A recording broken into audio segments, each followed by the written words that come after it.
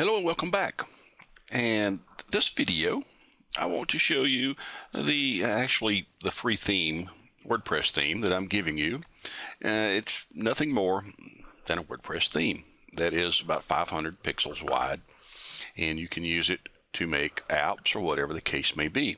If you watch the videos on making the apps and pages, you can use this theme to create more.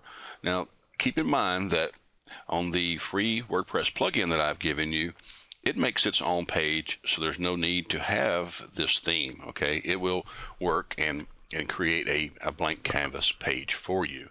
This is for other uses. You can use it to create more fan pages and whatever the case may be. I wanted you to have a WordPress theme. It's nothing more than set up WordPress on a site, and you install this theme and you start using it. You set it up just like you normally would any other theme, and you can actually make videos with it, whatever the case, just like a regular WordPress theme. There's no difference or anything about it. The only thing is it fits within this area. That's the main thing. And just to show you, this is it. I mean, this is all there is. It's a regular WordPress theme. No magic to it. So just go and watch the videos, create your apps, and have fun using it. I will note that what I have done on this theme, I have optimized it and I have placed code in it that it will actually go in and remove the actual scroll bars at the top and the bottom. You will not see them no matter how tall it is. You'll notice here that there are no actual scroll bars, and that is also built into the theme at no charge to you.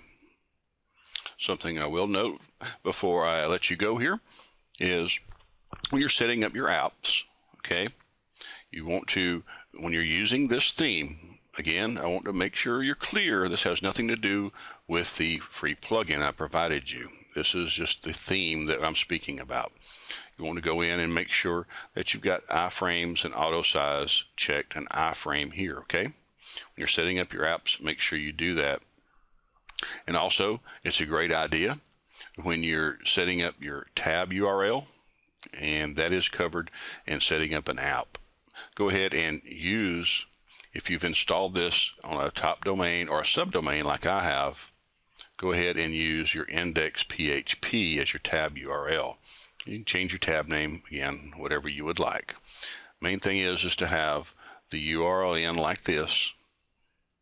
And the nice thing is you can install WordPress on subdomains. Again, I'm not getting into that. There's plenty of information out there on that. If you use cPanel hosting, set up you a subdomain, and then use your control panel to set up WordPress in that subdomain. And that's all that is, the subdomain name. And I've entered in index.php. iframe, auto resize, and you should have no problems using it. I certainly hope you enjoy this. That's how I make my fan pages, and you can do the exact same thing. It takes a little practice, but after you do it a few times, you'll find out how simple it is. Appreciate you taking the time to watch this, and I hope you enjoy this course.